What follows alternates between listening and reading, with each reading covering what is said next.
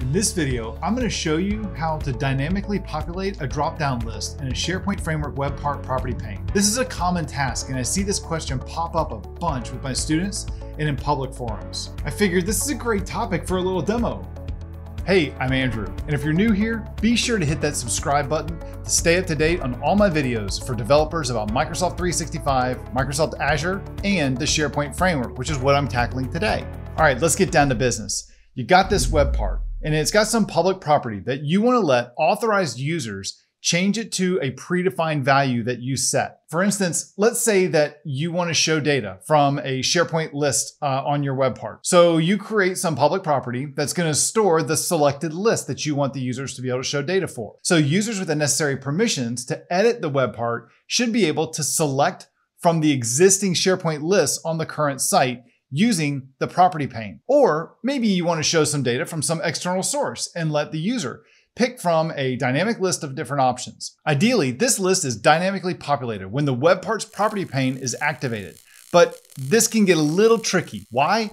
Well, the method that you override on a web parts base class to tell it how you want the web part property pane to be displayed, that's the method getPropertyPaneConfiguration. It doesn't return a promise or is set up to be asynchronous. So when you go fetch data from an API, which is always going to be an asynchronous call, you can run into the case where your property pane doesn't render because the method didn't return the property pane's configuration fast enough for the SharePoint framework to render it out. So the way that you can address this is by preloading the drop-down options before the user has a chance to activate the property pane. Let me show you how you can do this. In this scenario, I want to let the user pick a list from the current SharePoint site using a drop-down selector in the web parts property pane. Now, I've already created a web part project with the SharePoint Framework 1.15.2 Yeoman generator, and I've modified it to have a single public property that's going to display the currently selected list.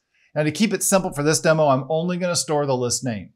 And for now, my property pane is just using a hard-coded set of items. So the first step is to get the SharePoint lists using the SharePoint REST API. So the first thing we'll do is come over to our web part, and we need to update our import statements to get the things that we need to be able to make a call to the SharePoint REST API using the SPFx API. So I'm going to say add an import statement, and I'm going to import from app Microsoft SP HTTP, and the two properties I'm looking for are the SPHP client and the SPHP client response, and save my changes. Okay, now let's go create a method where we're going to go get that data. So I'm going to create a new private method called, it's going to be an asynchronous method called underscore get site lists, and it's going to return a promise of an array of strings.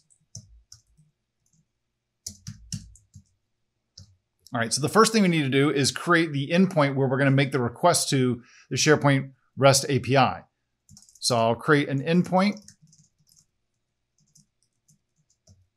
And this endpoint, we're going to start with the URL to the current site. So that's this. We can get that from this.context.pagecontext.web.absolute_URL.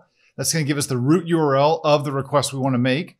And then the REST endpoint is always going to be on the underscore API/web/lists. And then I'm just going to paste in, let's turn on word wrapping so you can read this easier. I'm going to pass in the query. So I'm going to grab just the title property, and then I'm going to filter to show me only the visible list. I'm going to set the filter to be hidden is equal to false. So they'll just show me the visible ones.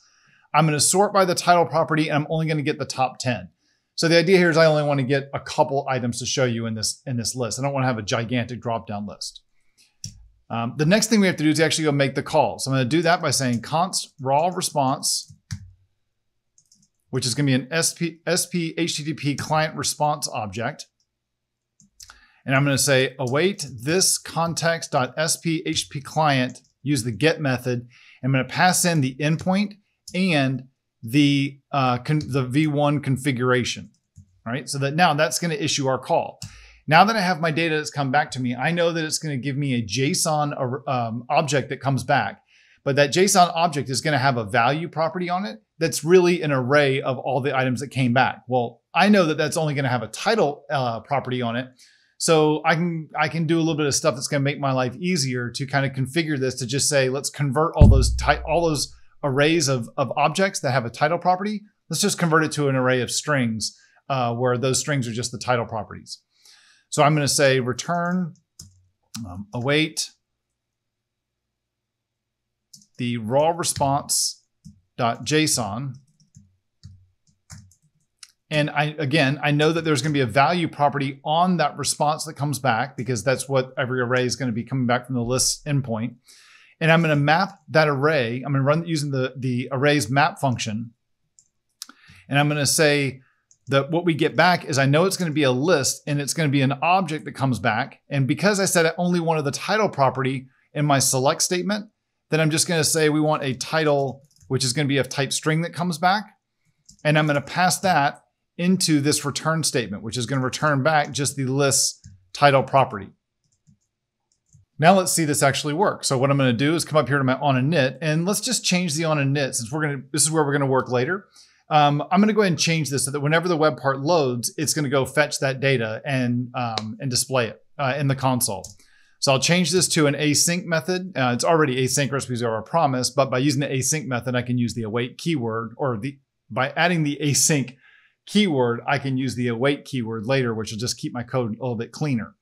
So what I'll do is I'll say console.log just to show that we're in the init method. And then I'll say const get my list that we're getting back from our get site list. So await get site lists. And then I'll just write out those lists that we get back.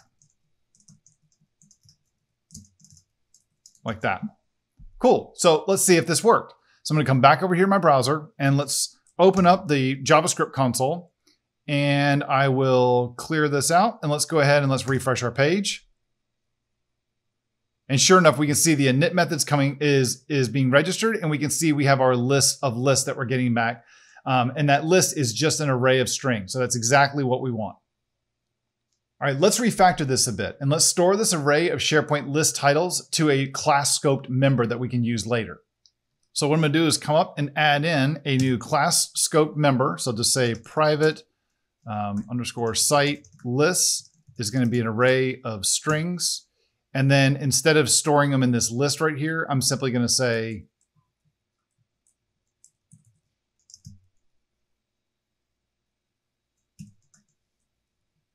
this underscore site lists. And I can get rid of these console statements because we don't need those anymore. At this point, the asynchronous call is now out of the way, so that now that we have an array of SharePoint list titles in our site, we can now update the dropdown list selector for the property pane. And we can do this without having to worry about the asynchronous stuff because that's all out of the way, so that now when they open up the property pane configuration, it's going to have all the data it needs to build up all those dropdown lists. All right, so now while this next step isn't really necessary, I'm going to do it just for completeness. So what I'm going to do is I'm going to add in a new import statement to my property pane selector called the iPropertyPane dropdown option. That's just going to give me a little bit more IntelliSense, make it easier when I'm coding this up. So I'm going to scroll down here back to where I'm actually creating my property pane configuration, and I'm going to use my property pane dropdown. What I'm going to do is I'm going to change out these options to where I don't want to give it back that array. Instead, what I'm going to end up doing is I'm going to say this underscore site lists. I need to convert this to a collection of objects that the dropdown, the property pane dropdown object understands. So what it's expecting here with these lists, we're going to map over all of these. We're going to convert this array to something else. So each one is going to be a list, which is, or a list name, which is really just a string. And what this is going to do is I want to return back for each one of these an object of type iPropertyPane configuration option like that. And that's expecting a couple different things. Now, in my case here, all I really care about is the key, which is going to be the list name, and the text that's going to show up, which again, we're only going to be using the list names in this demo here. So that's going to store both of those. So now I should be in a lot better shape.